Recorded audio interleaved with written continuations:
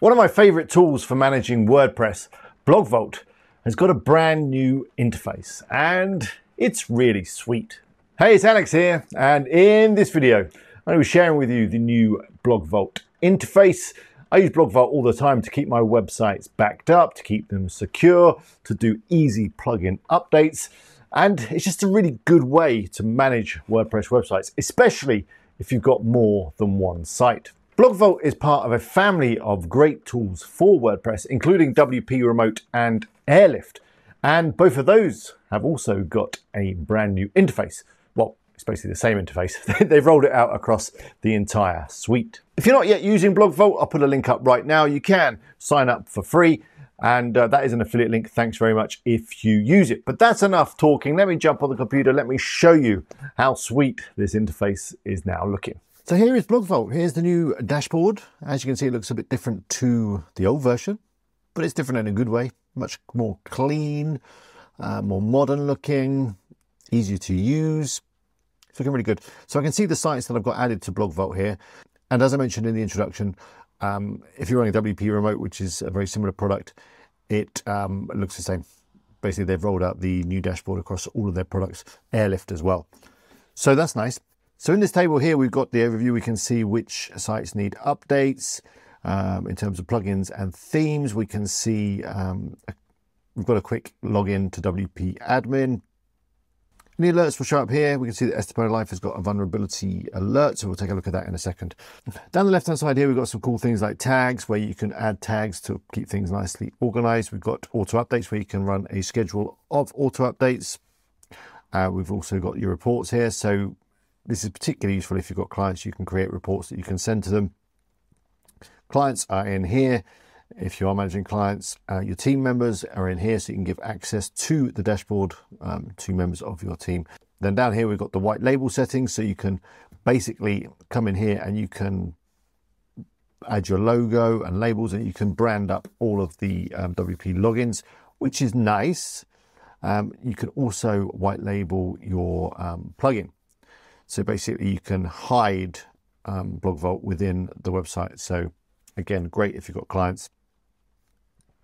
Down here we've got integrations. So this is where you just connect up your Slack or your Dropbox or Google PageSpeed, Google Analytics, that kind of thing. The last thing is to do with sender emails, which I'm not going to go into right now. But let's go back to the sites and let's get to the real juicy stuff, which is the site dashboards. So let's go into Estepona Life. And again, brand new look, looks really nice, and we get a very clear overview on what's going on here. So site health is 95%, that's pretty good, but there are a few things that we need to look at. The first is the alerts over here, and I will go into these in a minute, but let's just go through this page. Here are the backups, so we can see all the backups, and of course BlogVault is great for doing backups. I've got 1,140 backups, so I think I'm going to be okay if anything goes wrong. We've got the daily sync time, which is 7:53. We can do backup now just by clicking there.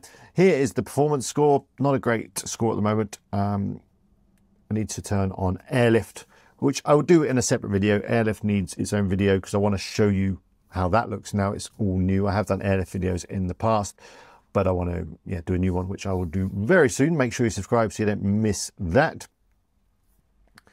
Down here, we've got a big warning that your site is vulnerable and needs attention. So you're not going to miss that.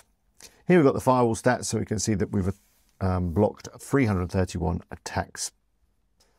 And yes, really interesting stats here in terms of people trying to log in and all kinds of stuff. It says we should enable geo blocking to reduce attack volume. We can do that in here. Now here we've got the staging. I've got a video on how I created the staging site on the channel. I'll put a link to that in the description. Do go check that out. So it's useful if you want to, try some stuff out, make some changes to the site without working on the live site. Very useful to have a staging site. Here we've got all our updates. So these are the plugin updates, and of course we can run them from here. And then down here we've got the uptime monitoring, and well, it's pretty good. 100% average uptime. You can't really fault that. It's hosted with Spiderweb, of course, Phil. So he makes sure that the site is always available. Down here we've got the reports. Again, very useful for clients, because basically you can create a report. Here's one that I did earlier. Very easily create reports, or you can schedule reports. You just click on new report, and basically includes loads of cool stuff about, well, everything that's in BlogVault. So all the uptime, vulnerabilities, updates, backups, really good if you're supporting clients and that kind of thing.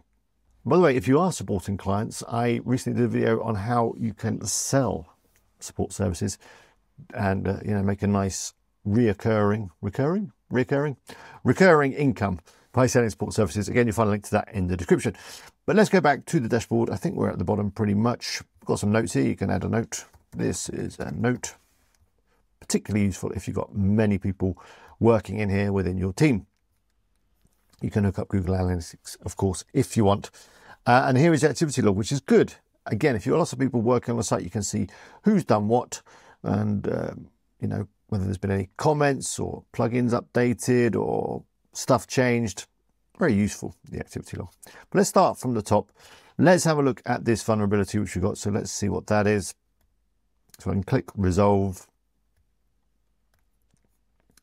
And on the last scan, which was today, just a couple of hours ago, it's found 2 vulnerable plugins. And if we click on that, we can go into our plugin management and we can see all our plugins in here. And then if we filter by vulnerable, it's these 2. And of course, within here, we can easily update just by selecting both of those and clicking update. We're going to do a quick save for sandbox. I've done a video on this in the past, of course, on how to do this without breaking anything. I've got loads of backups. I'm fairly confident it's going to be fine. I'm just going to do a quick update, but if you were unsure whether it was going to work, you could do save or sandbox, and then it will do it to a staging. It will check everything's okay, and then you can push it to the live site. Let's confirm that. So there we go, it's done it. It says made it to the finish line with a few hiccups, and that's just basically the cache. But that's fine. I can clear the cache myself, not a problem. Let's just go back to the dashboard of the site. So back in dashboard, we still got this message because the rest of the plugins are out of date, which, could be an issue. So let's just update all of them while we're here. So I'm just going to do select all on that and click update and get all those plugins up to date. Again, we'll do it quick. It's going to take a few moments. Okay, so that's all finished, and there is one error. I know what that is. It's the Advanced Custom Fields Pro, because I don't currently have a license for that Pro plugin. I didn't renew it. Oops. So I don't get any updates on that one.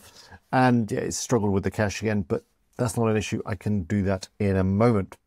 So there we go. We're up to 100% site health now, although there is still the one vulnerable plugin, which is, of course, the Advanced Custom Fields Pro that I should probably get a license for. Other than that, everything is good. The activity log has got all the activity that we've just done in terms of the updating of plugins. But as you can see, it's a really nice way to manage your WordPress sites, especially if you've got multiple sites. So there we go. That is BlogVault with its brand new, shiny, modern, clean, fresh looking interface. Do go check it out if you're not running it already. If you are already running BlogVault, I hope you are, you can switch to the new interface. Just click the button at the top of the screen. Let me know what you thought or what you think or anything you want really in the comments below. I do love to hear from you. I will read all the comments and I'll try to reply to as many as I possibly can. If you're not yet subscribed, hit that button. And if you appreciate my content, please click the like button. Until next time, I wish you the best of luck with all your projects. See you later.